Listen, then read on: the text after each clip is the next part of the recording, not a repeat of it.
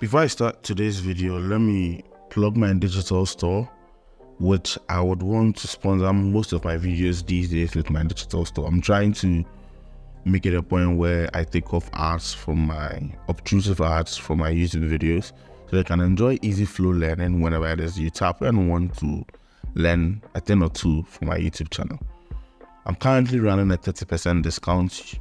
If you open or if you jump on my website shop.thejoeydutch.com, you can see the 30% discount. The coupon code is Black Friday and it expires in the next 7 days from now till 30th of November. Use it, get 30% off any of my digital products. So rush at it.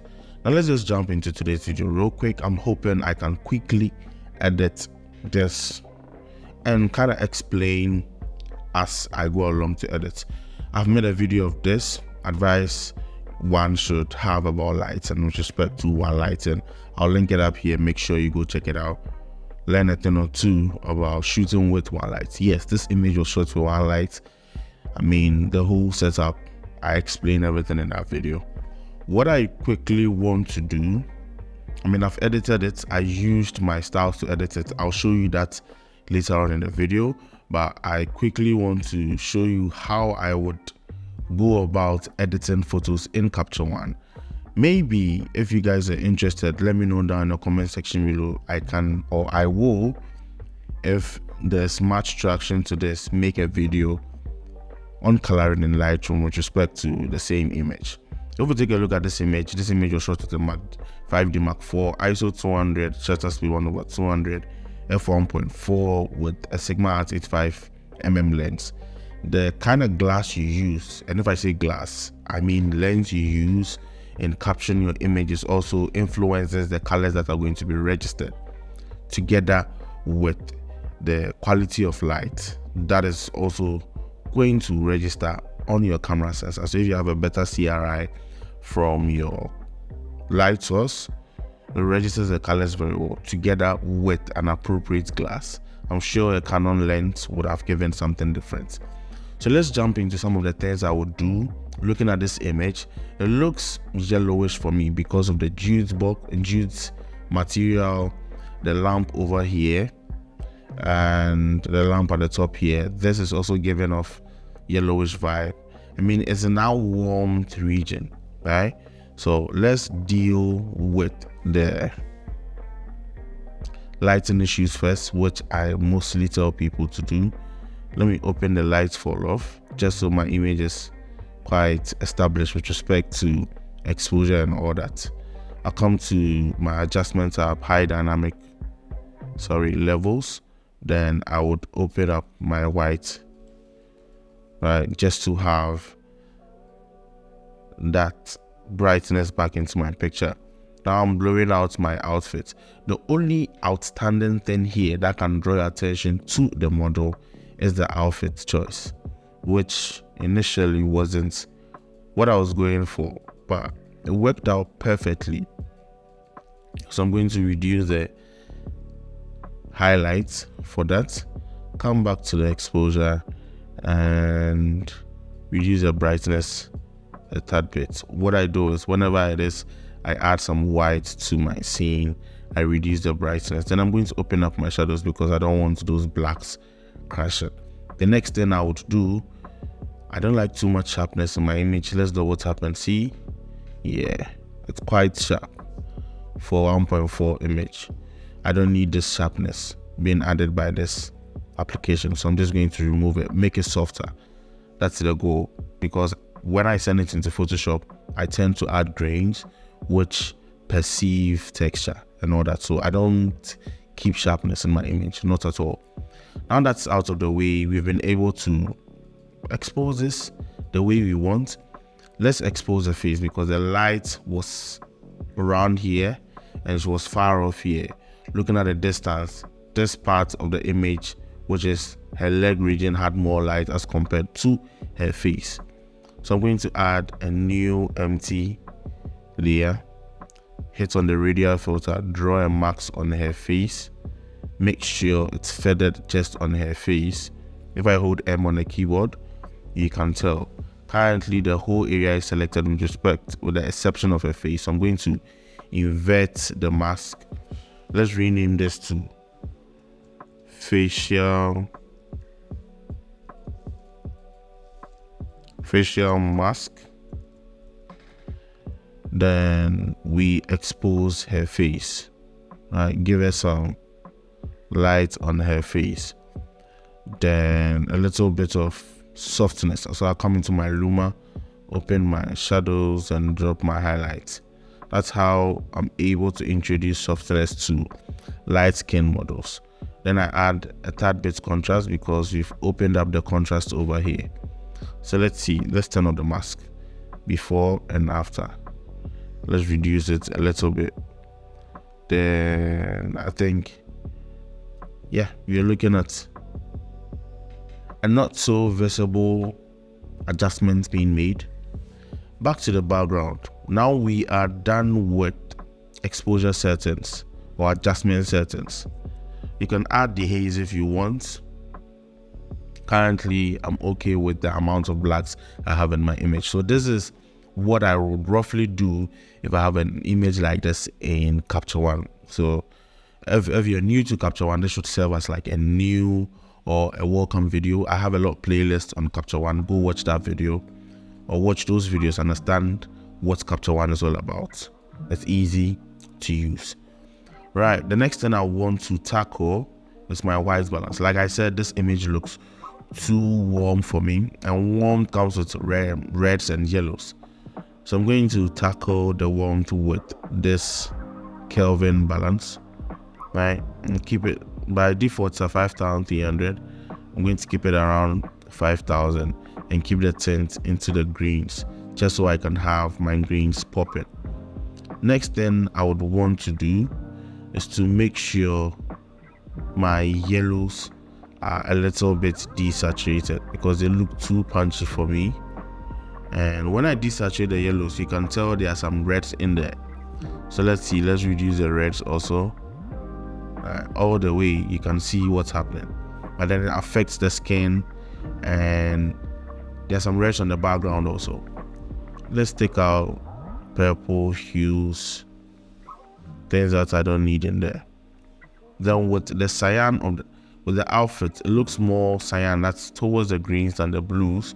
I'm going to reduce the lightness, reduce the saturation, because I don't want it too saturated. Then I make it more bluish, right? So more, this goes down, that goes down.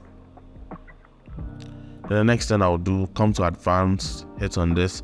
I want the green to stand out. This green looks like a green I don't want. It looks more like a camel green, a very off-putting camel green, something I don't like to see in my images. So let's make sure the selection is not affecting the skin. So I'm going to move the segment here, and I have a very good selection of the green background. You can also tell some of the greens are in the jute material and that of the lamp or the lantern over there. So let me see if I can eliminate some more. I think this should be fine. So what I'm going to do is increase the saturation, make sure it's more in the greens or warm greens. If I warm it up, I can cool it down.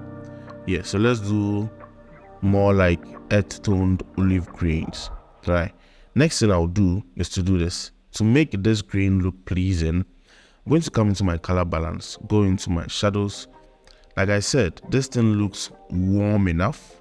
So together with my highlights, I'm going to push them into the cool tone, open up the blues in my shadows, right? Same thing for my highlights also. Then we start toning them down. The moment you do that, you realize majority of that warmth has been eliminated. Then we start bringing them down, like reduce the saturation to the point where everything sits balanced. What I'll do to the midtones, because I've introduced warmth into the shadows and the highlights, I assume the midtones as my skin tone, so I'm going to warm it up and keep it there. So take a look at this. If I hold Option on the keyboard and click on this, or tap on this, you can see the effect it has on the backdrop. So to tackle the skin tones, I come into my color editor, hit on the color picker, tap on the skin. With respect to this model, right, there are times my lighting make her look more lighter. There are times my lighting make her look darker. It's a constant struggle between my creative decision to keep whatever it is I want to keep whenever it is I'm working on her skin. So what I want to do is to keep her in the lighter tone because she's light-skinned, right? So let's do that. What then you see with the color selection also is that it has a lot of yellows. I'm going to keep some of the yellows in there. Or change the hue. If you want to see your hue change, check this two rectangular boxes down here. When I move it to the left, I'm adding more blues to the skin tones. When I move it to the right, I'm adding more yellows. So it has to be a fine line to where I want it. I'll increase the saturation a tad bit, then I'll add some lightness to it. So this is what we are looking at, before and after, before and after. I feel it's too bright enough for me. Let's vignette it. So let's bring back this light fall off, right? Then come back into the adjustment tab, add some dehaze. Dehaze is more like my contrast for me, but it adds a tad bit of color to your images. All right, back to color. We are done with the first part of the color balance. The next one I want to do is create another field layer adjustment. Rename this color grading 1. Maybe there will be more. Color grading 1. Come back to my color balance.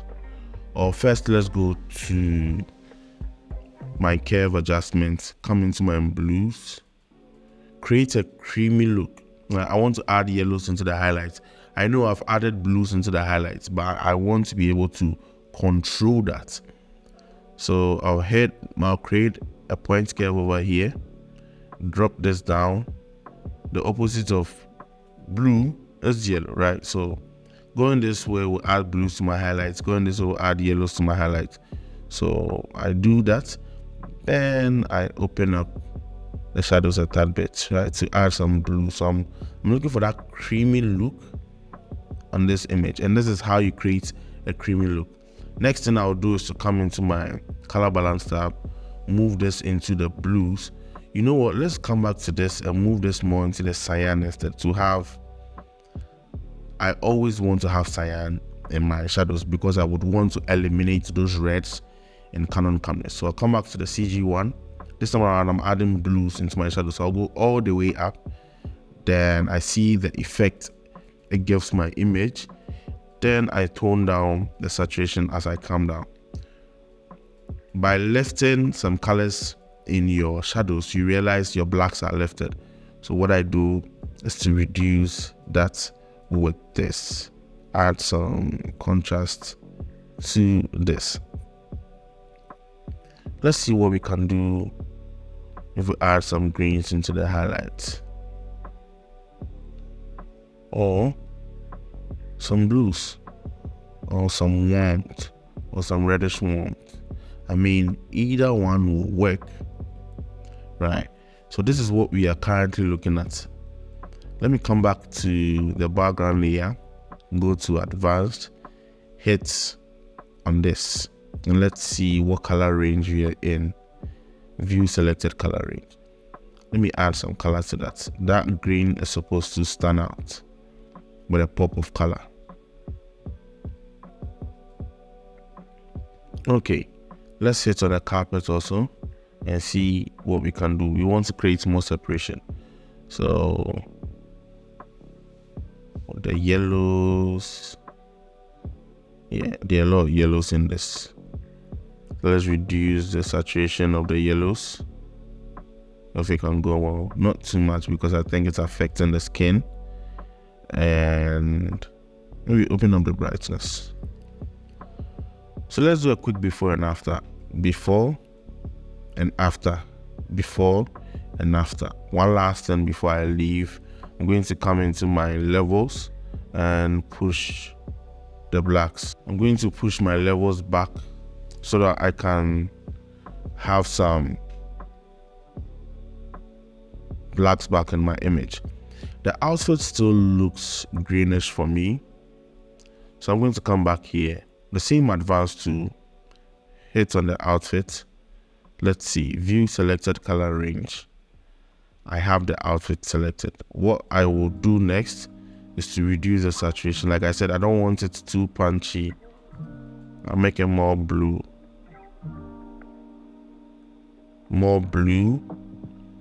than cyan.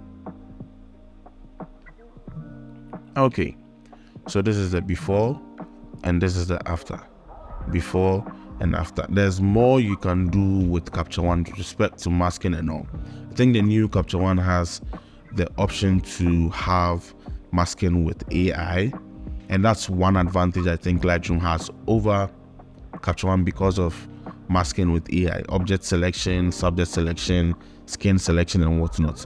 The best way to go about skin toning or skin uniformity is by using a slider over. So if you move the hues in the direction you want, you can unify that with these. Unify the saturation, then you're good to go. So if this skin tone is not in the direction you want, of course, this is just the color gradient side for wanting to fix or adjust your image in Capture One before you send them into Photoshop. With Photoshop, you have more room to do more and you have more control with selective coloring. So what I did with the coloring I started with from start to finish, let's recap. In Color Editor and the basic, you can see I touched that of the yellows. Let's see that of the greens. If we reduce that of the greens, will it affect us? Will it go in the direction we want? Okay, this should do it. This should do it. So we touch the greens, touch the cyan, no blues, touch this and that. So with these ones, it's just to remove them from the frame because these are not colors I would want to see when I am working on the images I want to work on, right? After that, I think we did some adjustments with respect to exposure settings and all that. Then we did the facial marks just to have some lights on her face. If you remember, that's before and after. Then this is the color grading. So this color grading kind of gave us the look we are going for. And within the color grading, if you remember, I did something in the curve, the creamy look in the curve, that's pushing some yellows in the whites and raising the blues in the blacks. Then here in the color, in our color balance, we added some blues in the shadows, some warmth in the highlights, more greenish warmth. On that note, let me just move it towards reddish warmth. Or we should stick with cyan green in the highlights. I think this should also work. We could have played with this. Let me see. I mean, you never stop experimenting by reducing. Okay, we are not dealing with the dark skin, so I'm not going to touch that. So this is how I will color grade this image here in Capture One if I was moving sliders and wheels around to get a desired look I wanted. Then I'll jump into Photoshop to do the more controlled one. So this kind of sets the base for me. What I did for the images I posted on my Instagram, which was way easier, was to use my color styles, especially the one I'm selling, which is the TJD marker. So if we come into my adjust and I open my layers to you, right, this is what you see. You see TJD X Pro and you see TJD Cream. Let me toggle them off, all the adjustments off, and you see what's happening. Right, so this is the background. Let me do a before and after for that of the background. So this is before and this is after. Before and after. What did I do? Let's go into color, whites balance. Within the color, on the background, you realize my cyan has been added to. So this is the before and this is the after. Before and after. There's some cyan added. There's some saturation being added, exposure opening up, and you can see the lights fall off, opening up the scene. And the next thing to do is to add the TJD X Pro, and this is the look it gives, right? Before and after. It kind of desaturates quite a number of things. Then I added TJD cream. So if you take a look at this is at 51 and that is at 36. This is the look it gave with the addition of TJD cream. So you can stack up the styles that are being sold. Then if I turn on this mask, let's see what this is the facial mask to light up her face. So this is before that and after. Before, takes quite a while to load. Before and after. Then this mask is to reduce the light intensity that's coming from the side. I wanted it to look like the light was centered on her, not coming from one side. So I used a mask and reduced the exposure of the light that's coming from this direction. So in total, this is what's happening. This is before and after, before and after. And these are styles that are being sold on my website. So use the Black Friday deal, 30% off. You can get it if you've not already bought these packages. So I have TJD marker, TJD color styles. They all work differently. I purposely made the marker for wedding photographers, but because it's versatile and it can work all around, I sometimes use them for my studio images. So I'm sure you might have seen this on my Instagram. This is where it started from. Then quite a number of Photoshop edits to give it this look. This is another image, right? Before and after. Before and after. Thank you so much for watching today's video. Make sure you subscribe before you leave. Leave a thumbs up and comment down in the comment section below if you would want to see me do a video about color grading one of these images in Lightroom, right? So like I said, this is something I would have done, then I would have pushed it in the direction. If I didn't have my products or my presets or my cool styles, I would have gone through the basic and all the hurdles of making sure this image is sitting right here in Capture One before I jump into Photoshop. So to avoid all that, to have a base to which you can work on, make sure you make use of this Black Friday deal, which is up till next week. I'm not sure when I'm going to upload this video, but I'm sure it's going to be up when the Black Friday deals are up so that you can enjoy them. Thank you once again, and I'll see you in the next one. Peace.